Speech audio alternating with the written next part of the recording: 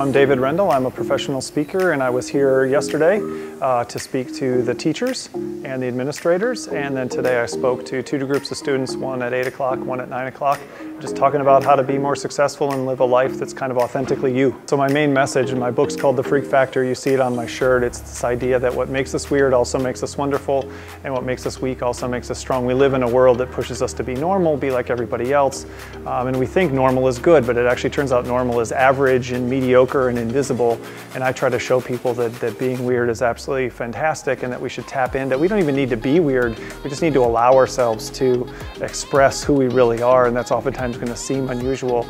And also very specifically that our weaknesses are oftentimes strengths. I was always in trouble my whole life because I couldn't sit still and be quiet and do what I was told, and now I travel the world standing up, talking, and running my own business. So it turned out that all of my weaknesses were strengths, and that same thing is true for all sorts of people, and so I give all sorts of interesting examples of people who have weaknesses that are also strengths to show people that you can be yourself.